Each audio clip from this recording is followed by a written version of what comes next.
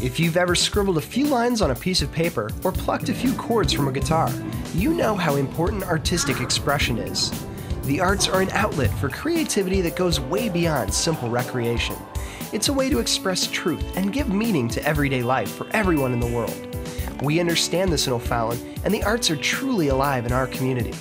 Here on Energy, we've always given you the scoop on the artistic endeavors happening around our hometown.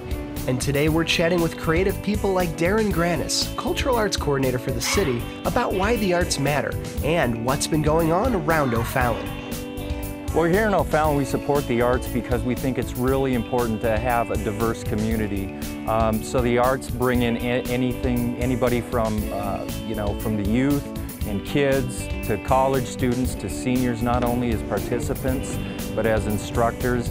A lot of recreation centers and places, other communities don't offer the arts as a component. And that's, I think, what makes O'Fallon so different and unique in this area. We'll chop them in here. In the world of the arts, creating something new and fresh is an ideal strived for by millions of artists. And our regular exhibits at the Cultural Arts Gallery, located within the Renaud Spirit Center, exemplify this goal.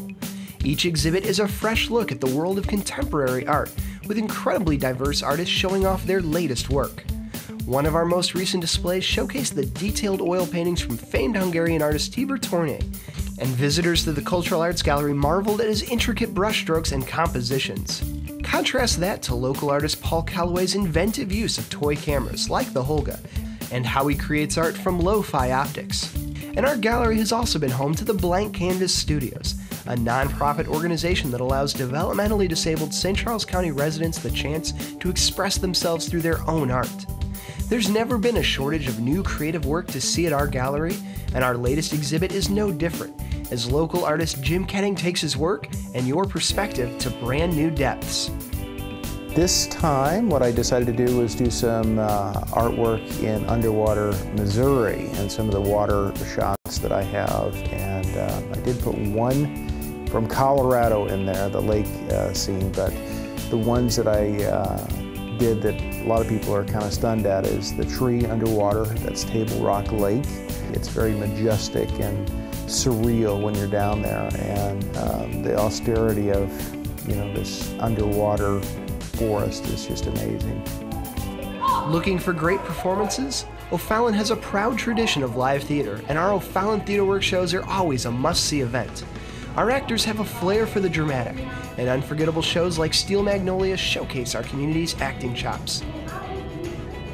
Yes, you are. Looking for something a little more broad? We've put on plenty of outrageous comedies, like A Dickens Christmas Carol, complete with pratfalls and witty, if ridiculous, dialogue. And for our younger actors, musicals and shows like Annie Jr. are a great way to see up-and-coming talent up close in heartwarming, entertaining shows. With a focus on family-friendly theater open to everyone in the community, the O'Fallon Theater Works truly allows anyone to experience the magic of the arts. And our latest show, Aladdin Jr., is our biggest production yet. This play is exciting because this is only the second time in O'Fallon's theater history that there's been a children's musical. We have a much larger cast, we have a much diverse cast in terms of their ages, and we have a lot of different abilities with the kids. We have dancers, we have gymnasts, we have singers, we have kids who are good with lines and acting, and so we kind of melded all of them together to put on this production. But there's more to an O'Fallon Theater Works production than just the actors on a stage. It pulls together lots of people with a multitude of talents. Crafters construct the backdrops, artists decorate the set, and sewers piece together the costumes.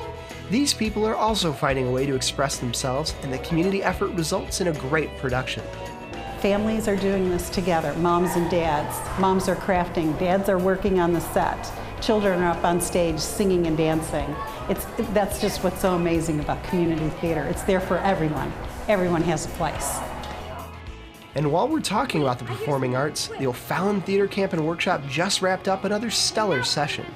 The camp helps children explore their natural creativity, and the participants are charged with creating an original storyline, building the sets and costumes, and performing their play at an afternoon matinee for family and friends. From start to finish, these young thespians have their hands in every aspect of their play, learning firsthand knowledge of how a performance comes together. I finally finished my body position. I have just enough before.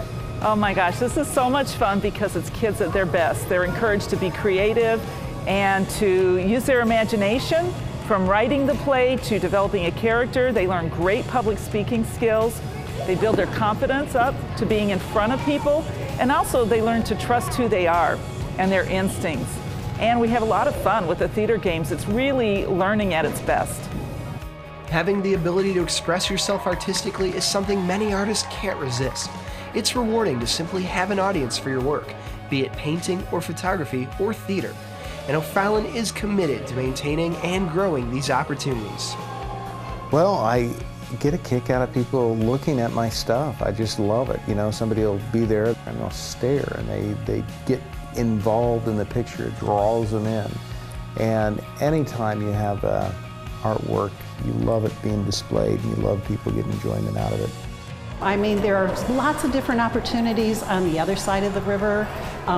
Kirkwood has a great theater group, but on this side in St. Charles, there are not that many opportunities for families to be united, and it's just so exciting to be able to do that and be a part of that.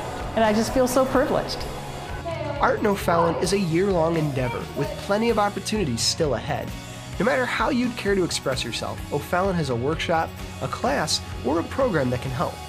Grab your rec guide or check it out online and look for the Cultural Arts section inside. You'll find a host of information about what's still ahead. Got a lot of stuff going on this time of year. We're just coming off theater camp. Theater camp is evolving into our theater classes, which are going to be running from September through December. And then we've also got art and design for seniors, which is also going to be starting in September.